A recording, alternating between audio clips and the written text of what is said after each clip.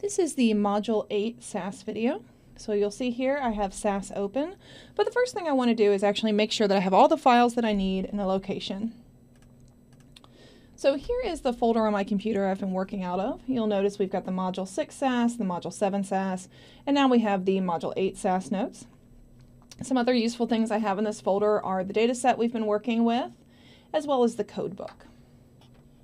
All right, so I'm going to open up the Module 8 Notes in SAS. All right. So the first thing we want to do is import that data set that we've been working with. So here's the code to do that. Remember that the out statement, this is telling SAS where in SAS we want to store this data set, and it's going to store it in your work library. And then the last thing we need to give it here, this is going to be the file path where the data set is located. Remember, the easiest way to do that is to go to the folder where the data set's located. If you click up here, it will give you the file path. You can copy that and come over here and paste. And then don't forget you need the name of the file afterwards.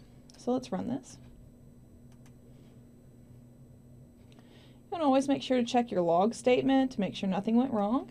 It looks like everything was successfully created. We've got that data set that has 6,604 observations with 275 variables, which is what we saw in the last videos. Now the variable that I'm going to look at in this video is the sleep time variable. So let's go to our code book and take a look at that. So this code book's pretty big. So as a reminder, one way that you can navigate the code book a little bit easier is if you hit Control F on your keyboard, it's going to open up a search bar up here at the top. And I'm interested in the sleep variable. So I'm going to type in sleep, and it's going to bring up all the times that the word sleep appears in the document, and I can kind of go through those and find what I need. Well, the first one that appears is actually the one that I need. It's the question that asks people, how much time do you sleep? And so looking through here, we can see the variable name is sleep time 1. And here are the different values that people gave. So notice that some people gave a number between 1 to 24.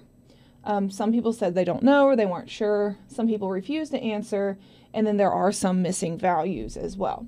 So what I would like to do in summarizing this variable, I actually only want to summarize the responses that people gave me that were for values 1 through 24. And so to do that, if we go back to SAS, what I'm going to do is I'm going to add a new variable onto my data set. And so this code right here does that. So the first thing I'm going to do is tell it the name of the data set. What I'm going to do is I'm just going to give it the same name as the data set I'm working with, and that is going to overwrite my current data set. So one thing that you could do is you could do _v2 to do version 2, so that way you don't overwrite your original data set. The next line of code, what that does is it says set the current data set you're working with. So the data set we've been working with is this one. So the new data set we're creating, it's going to start by making it the old one. So in other words, it's going to keep all that stuff. And now I'm going to add that new variable. I'm going to call it sleep hour. And for right now, I'm just going to set it equal to the original variable that we had. So the new variable sleep time will have the exact same values as the old sleep time. But then what I'm going to do in this next line of code is I'm going to say if sleep is greater than 24, I want you to set it equal to a missing value. In other words, I want to get rid of all those 99s and 77s. So that's what this line of code is doing. Remember that the period in SAS represents a missing value. So in other words, it's saying if you find a 77 or a 99, I just want you to change that over to a missing value for this variable. So let's run this.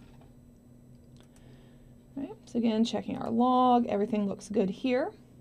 So now what has happened is if we were to actually open this data set in SAS, there would be this new variable at the very end called sleep_hour.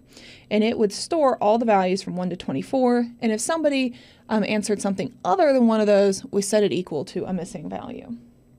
Very similar to what we did in the previous module's notes. So now what I'm going to do is I'm going to go through and I'm going to calculate some of those summary values for this variable sleep. And so the first way I'm going to do that is by using the proc mean statement. And so that's this one right here. So I'm going to tell it the data set I want it to work with, and then var, what that statement's doing is it's telling it which variable we want to summarize. And we want to summarize that new one we just created. So let's run this. So here is the summary that we get. We don't get a whole lot from the proc mean statement, but we do get n is equal to 6,505. So notice this is smaller than that 6,600 number we saw earlier.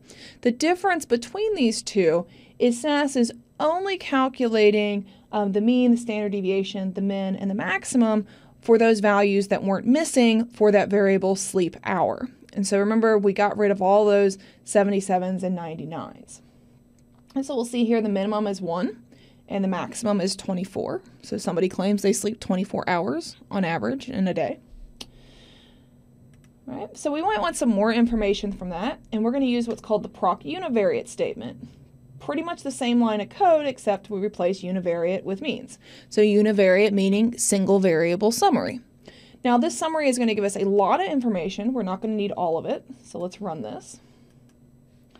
And notice we get a whole bunch of information here. So let's look at some of the pieces that we need. The one you're going to want to look at the most is going to be the basic statistical measures. So notice here it gives us our 3 measures of centrality, the mean, the median, and mode. We see on average people responded about 6.9, the median was 7, those are very close, and we see the most common answer was 8. In terms of variability, we get our standard deviation, our variance, the range, and that inner quartile that we looked at in the notes. Now up top with the moments, you do get the mean and the standard deviation, but the rest of these we haven't talked about yet. Same thing with the test for location, we can ignore that. You do get your different quantiles, or quantiles and quartiles here. So remember Q1 and Q3 in the median, those were our 3 quartiles, and they're given here in the middle. SAS also determines some extreme observations for you that you could go and look at and say, hey, you know, why are these extreme? What's going on here? Are these outliers? And then we find out about how many missing values we have. And so notice here, we have that information. Now the last thing we're going to look at is how to create a box plot in SAS, and we're going to use the proc SG plot procedure. We've seen this procedure before. Notice here the V box, that's what's going to tell it to make a vertical box plot. So let's run this. All right, so here's our vertical box plot. We've got our outliers are denoted here.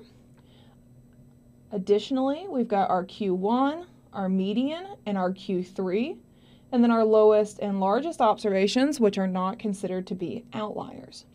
Now, just like with the other plots that you saw in SAS, you could add a title to this, you could change the labels on your axes, just like you did back in Module 7 video. Now, as always, as a reminder, these videos are meant to just give you the basic code that you need to summarize your variables for your report drafts as well as your worksheets. You're going to come across problems and things that you need to do based on your individual variables and your data. So as you have those questions, feel free to post to the discussion board, ask for help with those. On Canvas, I do have a page that is the SAS help page. It's got a lot of helpful links that have more detailed information, as well as any time that somebody requests code on how to do something, that will also be posted there.